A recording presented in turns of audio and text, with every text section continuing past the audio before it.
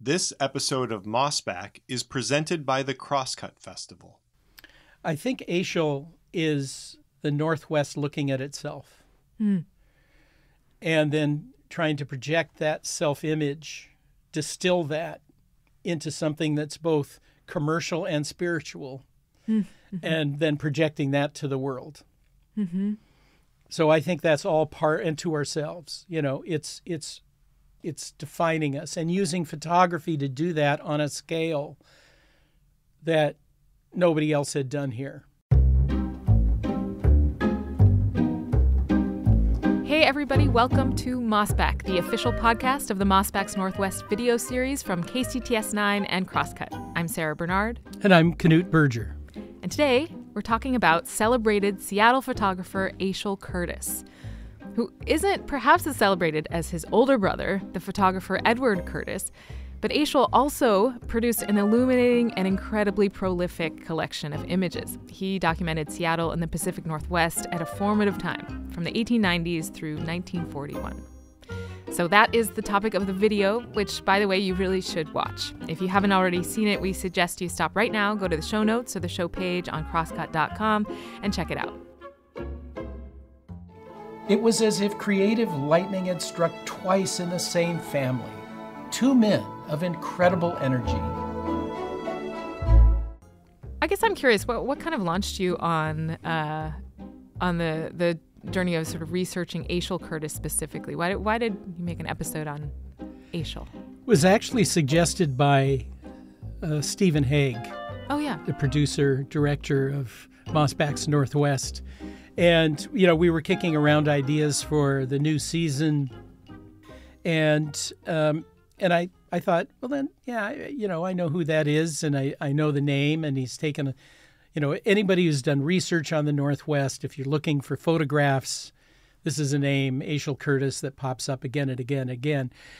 But there wasn't a particular, I wouldn't have said there was a particular signature to his works. They mostly seem very, very clear, very kind of objective, here's a forest, here's a street, here's, that kind of thing.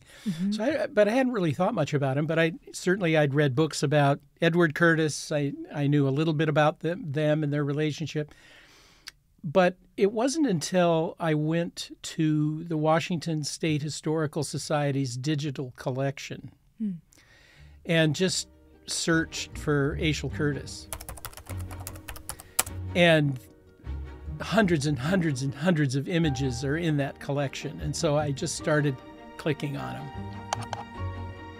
and enlarging them so I could see them.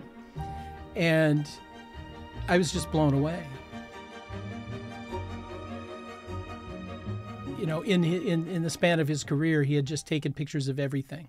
And one of the things that really struck me was, even if you took out all his Northwest work and just looked at the pictures of Seattle, I mean, his career from the 1890s to the 1940s spanned, 50 years of this amazing transformation that we went through from this place that was still pretty much a frontier town in the 1890s to a modern city with skyscrapers by the 1940s. It was like a short course in the history of urban change.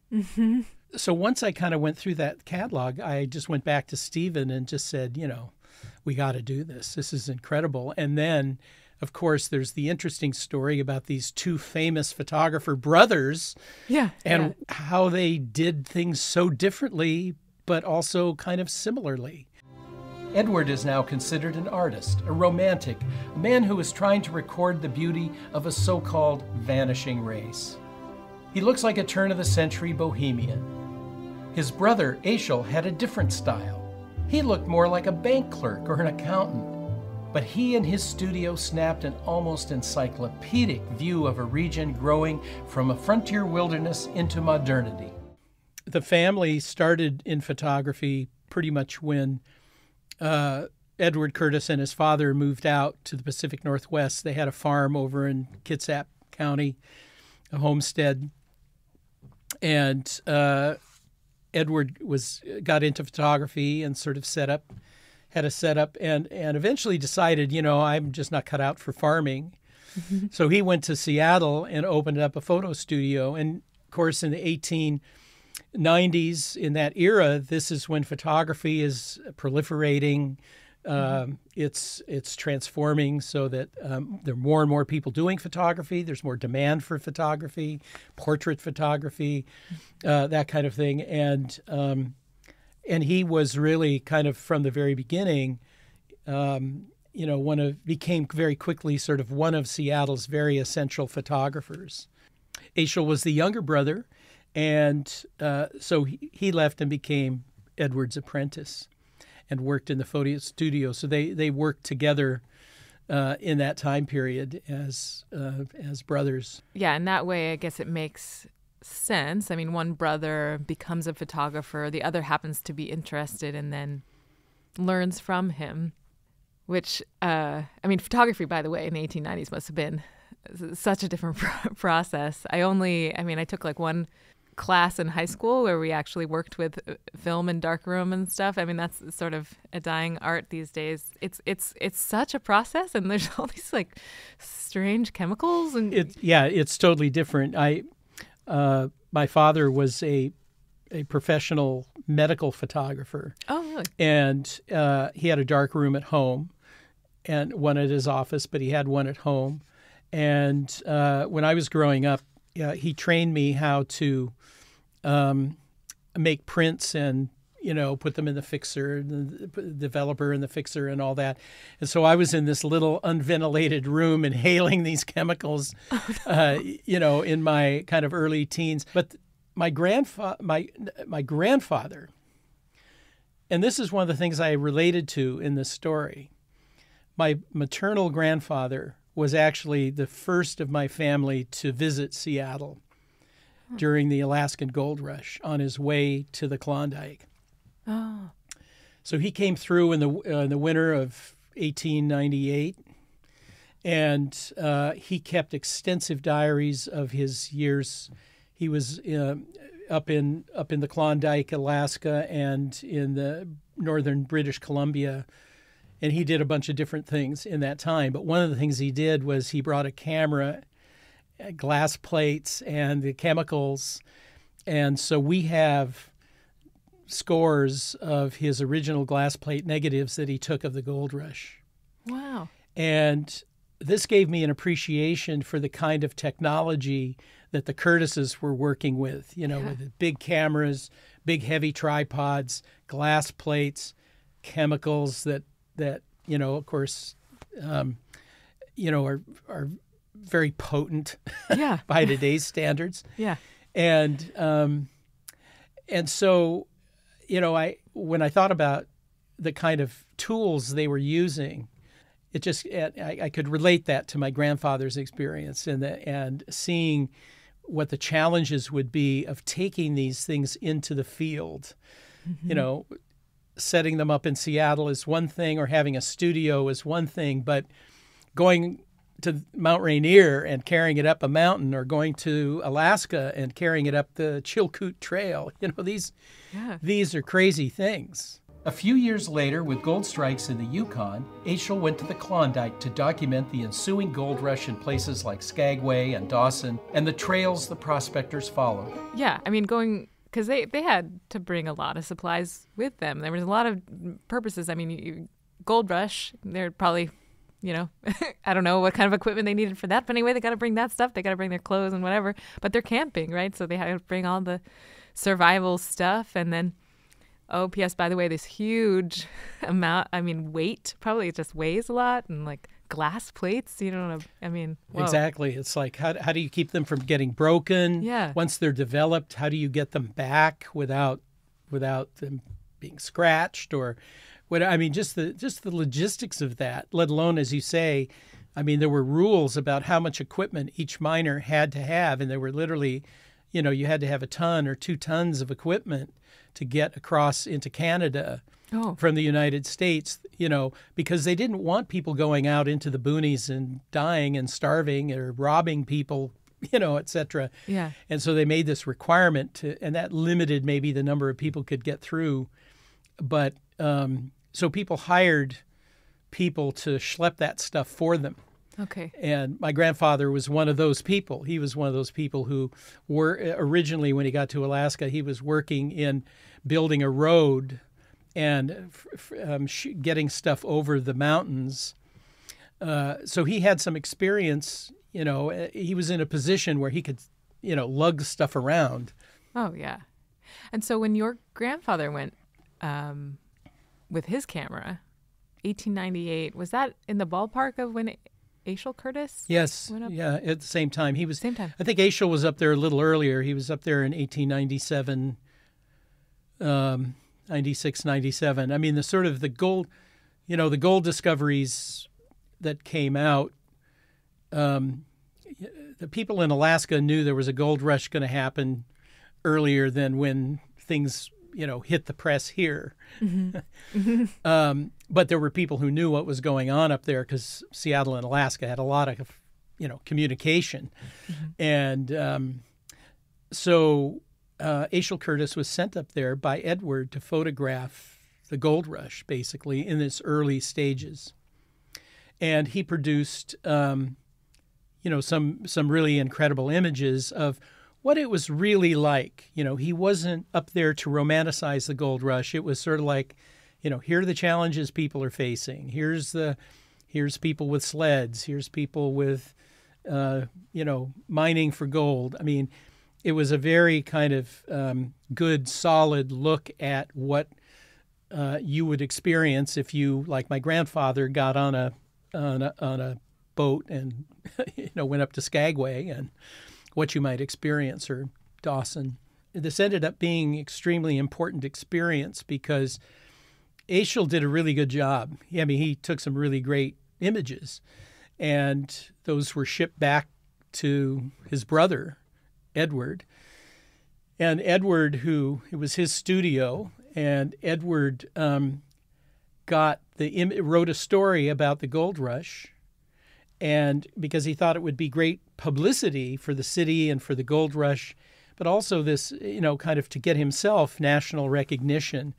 So he got it in the Century magazine, which was like, one of the big deal magazines. And he was credited with, story and photographs by Edward Curtis. And this turned out to be an extremely important event in the life of both Asahel and Edward. Mm-hmm. You can sort of see why Asahel would be mad about that. I'm the little sister in my family. I have a little bit of a chip on my shoulder, and if my sister ever took credit for something I did, oh boy, I'd be mad. But I wouldn't, have a grudge my whole life. And it sounds like that might have started this kind of lifelong separation. Apparently they didn't get along ever again. Pretty much, yeah. I mean, when this article came out, and Edward had written letters implying that he had been there and taken these photographs, but it was the credit that was undisputed. If it had said, for example, photographs by the studio of Edward Curtis, I mean, it was the custom in the day for the person who was the big fish photographer of a studio to claim everybody who took a picture in that studio or on that studio's behalf. Oh, really? Huh. So, and this is something that Asahel actually did later in his career. Huh. Asahel Curtis didn't, take every single Asahel Curtis credited photo. He had people who assisted him. Mm-hmm. But I think it was there clearly had to be some kind of tension there before. Older brother, younger brother. The story goes, that he came back, confronted his brother. Edward said, I had nothing to apologize for. And Asahel said, well, screw you, I'm out of here. And left to start his own career in photography separate from his brother. Mm-hmm. And certainly at some point they would, the apprentice would go out on his own. Yeah. But they didn't talk to each other for the rest of their lives, essentially, for another 40 years. Wow. They barely communicated. And Edward Curtis, when he was informed of Aschel's death in 1941, did not respond. Wow. No letter, no phone call, no visit. Whoa. So it was a huge break. And there are different theories about the break, because I think everybody goes back to what you said. Would that rift between credit really be a 40-year break? And I don't think, I think most people who've been thoughtful about it or talked to some of the descendants and whatnot, there's probably something more to it. Some family members have said that Aschel resented Edward's. Edward sacrificed a lot to travel to remote places to photograph indigenous people. And he created this monumental 20-volume work of North American Native people. And that record, may be controversial for different reasons today in terms of some of the things being staged, or, he had this kind of vanishing race, so-called view of indigenous people who weren't vanishing. Right. but there was something that he was trying to capture before it disappeared in terms of lifestyle and other things. And he devoted his life to it. I mean, it ruined him financially. I mean, he to complete this project, he devoted everything. And so he had to scramble for money. He got money from some wealthy people to kind of underwrite the series, but he had no copyright to the pictures, and he was kind of living hand to mouth. He was, he for a time, he lived in a room at the Rainier Club in Seattle. And he paid for his room and board by giving them copies of the photographs. And so they have like this fabulous collection, which is on the walls of Edward Curtis stuff, because it literally was how he paid for being able to stay there, because he didn't have any money, but he had these pictures. Wow. And, I think because of that, Edward was always gone.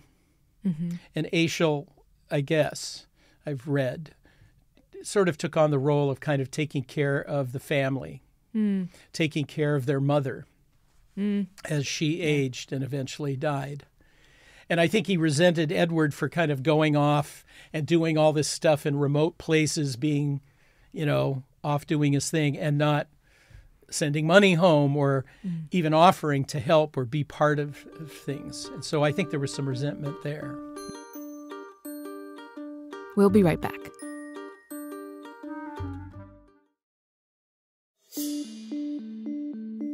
Support for the Mossback podcast comes from the Crosscut Festival, happening online and in Seattle, May 4th through the 7th.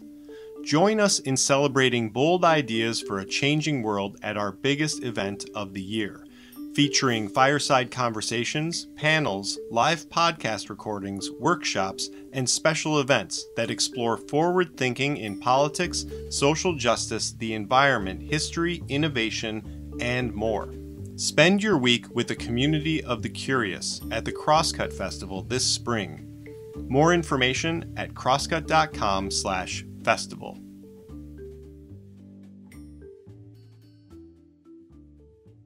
In doing some research, I talked to Timothy Egan, who wrote a wonderful biography of Edward Curtis. And he's a good friend. And I wanted to just get his sort of take on the relationship between Edward and Aschel.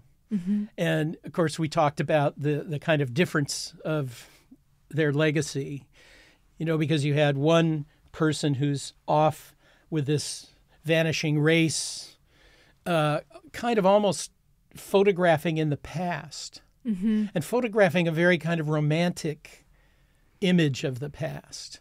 And I put past in quotes there. Yeah. And then you have Asahel, who's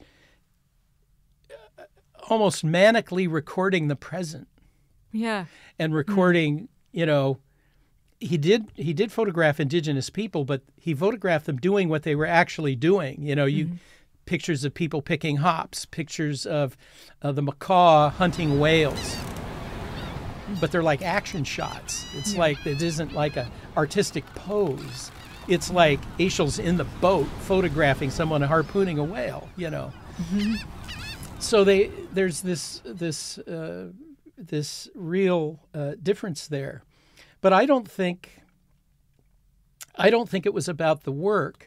And when I was talking with Tim, he said that one thing that he heard but, you know, had not been able to verify was that it was over a woman.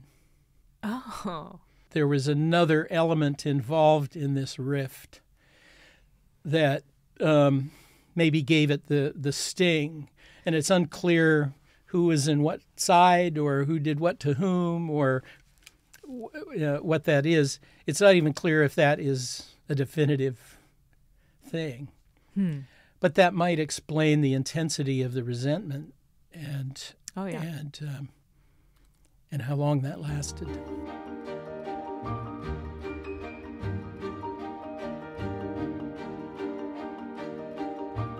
But there's another side to Asahel, which I think most people in the Northwest can relate to, which is he was one of the founders of the Mountaineers.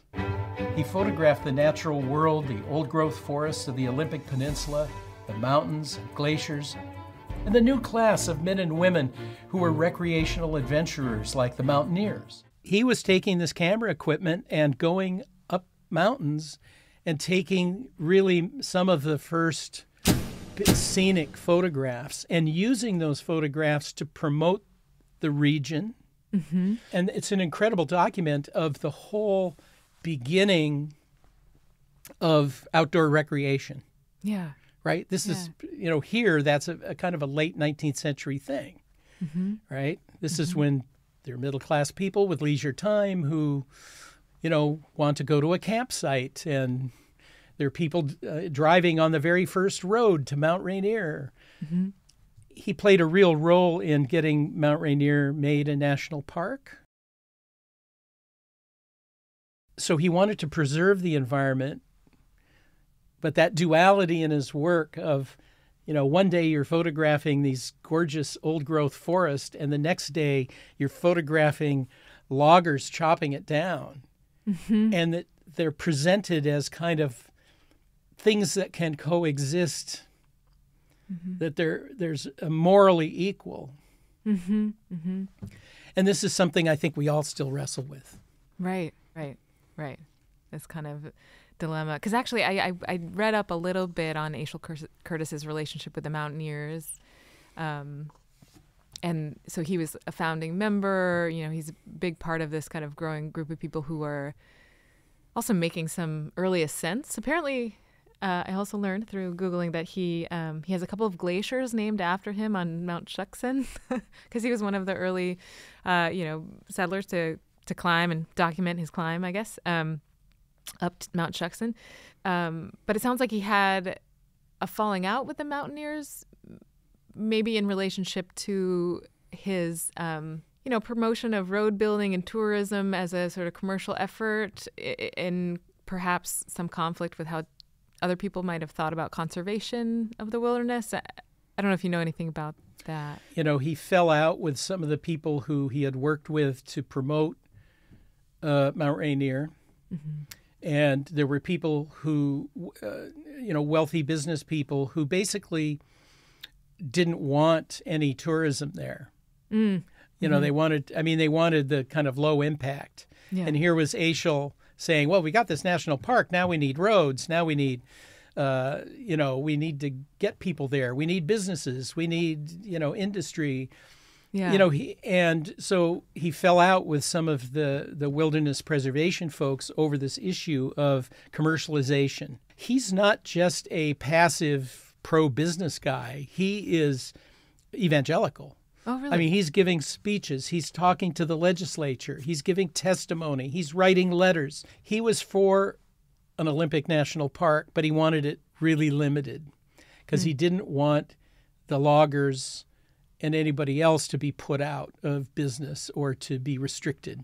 Mm-hmm. So, here's this sort of so he actually proposed that only the mountains you can see from Seattle would be protected and everything around them would be fine for settlement and resource exploitation. Wow. Right? And of course he fell out with the advocates of Olympic National Park over that to some extent. So his advocacy kind of helped at one point, but then he really diverged from, and the Roosevelt administration listened to the preservation folks and made the park way bigger than Asahel would have drawn it. He didn't like the New Deal. Didn't like Roosevelt. He was a rock-ribbed Republican. He didn't like the fact that Olympic National Park extended to the coast. He was strictly thinking about the mountains and that. And so it's interesting, too, because, a lot of people are criticizing and sort of discovering the sort of white privilege and white supremacism that was baked into a lot of the wilderness preservation movements. You had to be a white middle-class person to belong to the Mountaineers. Right. You could be there were women, so you see a lot of great photos of early women climbers and hikers and that kind of thing. But if people were from the working class or of other races, they had to go on their own or join a different club. A lot of the desire to create these preserves was just inherently, structurally such that only very wealthy people could go to them. I mean, if you look at the lodges, they were often built by the railroads, like Glacier Park. The Great Northern Railroad could go, take a wealthy person from Chicago and drop them at the doorstep. Yeah. But a black family from Seattle going to drive to Glacier National Park? There's this kind of inherent segregation thing going on, and some people were explicit about it. They saw the Mountaineers as a white Anglo-Saxon organization. And so there's just all kinds of issues that we still have are mixed up in Asahel's work. It is a way to sort of see, I think, our dilemmas. Yeah. And that things always don't neatly cross. You can, somebody can advocate for a park but advocate too much. Or they can advocate too little, or they can argue for a park, which is great, but they don't want anybody else to go there. And these things are still being argued by the Sierra Club and by other organizations about access and inherent kind of racism in the creation of this natural infrastructure along with all the other infrastructure. Exactly. And in some cases, some ongoing conflicts around, tribal lands and people being, kind of shut out of some practices because of rules around national parks and this and this. So it's all kinds of conflicts around that. And then there's this argument to say, well, we need people to come and enjoy the wilderness because otherwise they won't care about it and they won't want to preserve it, right? So if you're just worried about the wildlife and the wilderness, then we should encourage, people to come enjoy it. But then do people come enjoy it too much? And then do we destroy this very thing that we wanted to preserve? And so it's interesting that Asahel kind of documented all of that, and that you can kind of look back through all those photographs and kind of see all of that going on, that conflict sort of surfacing in the images themselves almost. Yeah, I think about, if you think about his idea for Olympic National Park, it is a photographer's idea of preservation. I only think we should preserve the mountains you can see from Seattle. Right. It's like, I don't want to ruin the shot. Right. I don't, Exactly. Don't ruin my shot. Exactly. Don't build a castle on top of the mountain, okay? Because it would just look different from Seattle.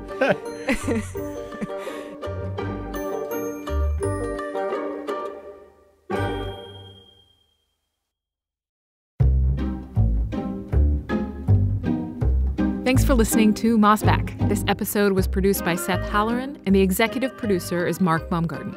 Cover art by Greg Cohen. And many thanks to engineer Rusty Bacall for building out an amazing COVID-friendly audio studio. If you'd like to check out more videos from the 5 seasons of Mossback's Northwest, you can find them all at crosscut.com or kcts9.org. For more on all things Mossback, go to crosscut.com/Mossback. You can subscribe to the Mossback podcast wherever you listen. And if you like the show, please review us. It really helps other people find us. And if you'd like to support the work we do at Crosscut, go to crosscut.com/membership. In addition to supporting our journalism, members receive complete access to KCTS9's on-demand programming and a subscription to the Mossback Den newsletter, where Knute shares even more Pacific Northwest history. Mossback is a product of Cascade Public Media. I'm Sarah Bernard, and we'll be back soon with another episode.